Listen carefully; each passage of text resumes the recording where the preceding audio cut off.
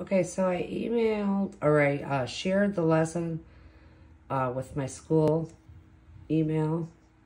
And then you're going to go into a file and make a copy of the entire presentation. And I'm going to use the one that says copy now, copy of.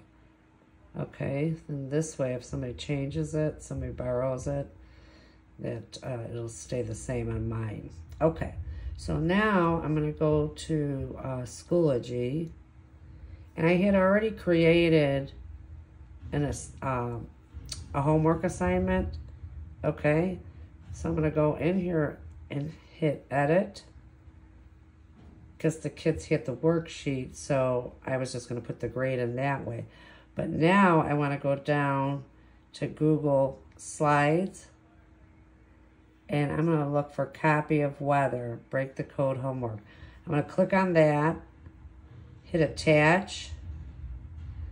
Okay, now it'll give a student a copy of each one, or each student will get their own copy, okay? And then I'm going to hit save changes. Now what's important about Schoology is I need to go into each one of my classes that I copied this into and individually put in the Google Slides. Otherwise, it will not have the slides in it. All right, thank you.